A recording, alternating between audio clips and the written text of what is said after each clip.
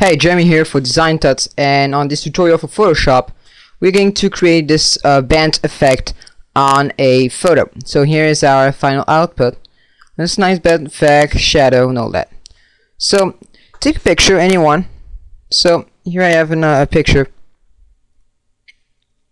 of a flooding here, and it's a fairly normal size picture, so 800 by 600.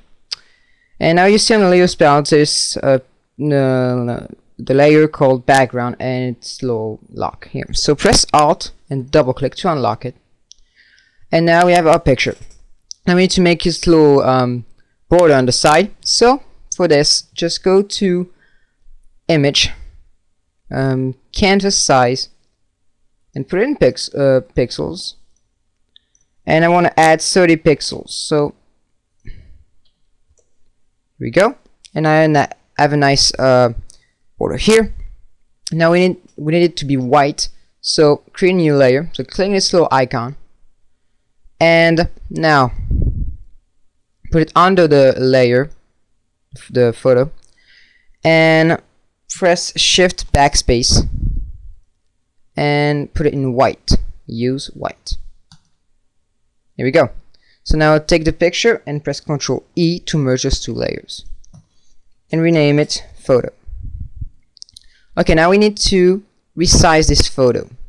So for this, go to Edit, Free Transform, and now you have the width, the height, and a little chain here. To click on the chain that's going to link those two together and make it to 75%, and confirm by pressing Enter. Now take your photo and take your move tool and move it up. And now we need to make this distortion here, and the shear filter, which is the one we're going to use, only works sideways. So for this we need to rotate the canvas of our picture. So go to Image, Rotate Canvas, and 90 degrees clockwise.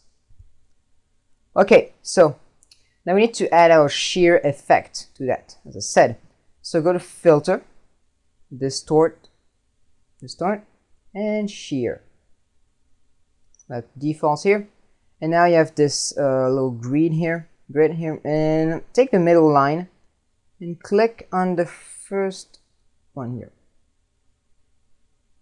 Click here, and so it should be good. And that's add a nice effect to it. Press space, bend it back to default. Alright, that looks good. Press OK. Now let's go back and put it normal,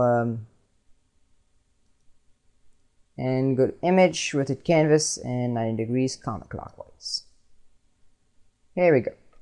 Now we need to add a little background to that. So go Shift Backspace, and oh my bad, create a new layer, put under, and rename it BG for background.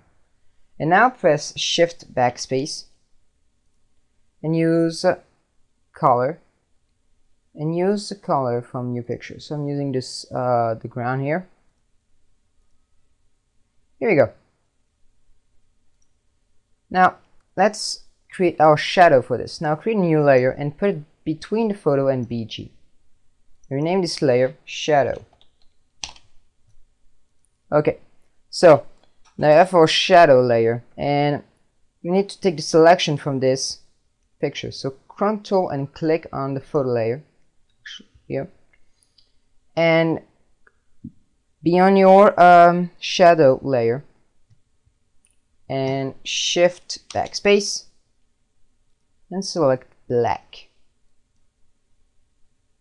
Okay, so Ctrl D to deselect, and now take your shadow layer, go to Edit, Transform, and Flip Vertical.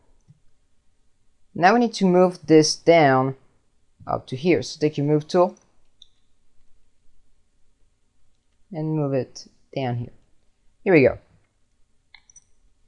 Now let's blur this thing out to make it look like a nice shadow. So take your go to filter, I mean go to blur, Gaussian blur, and set it to 10 pixels. That would be good. Here we go.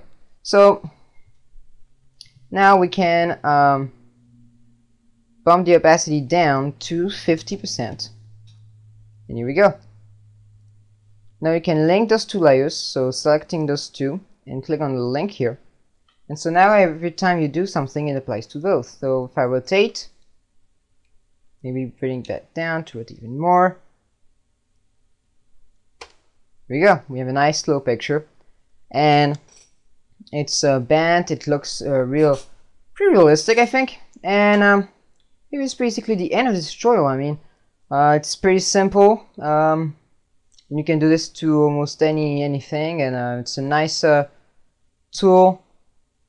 The shear is a nice nice filter to use, and all that. Alright, so again, I'm Jeremy for Design Tuts, and I'll see you next time for some other tutorials for Dreamweaver, Photoshop, programming tutorials, whatever it is. Alright, see you.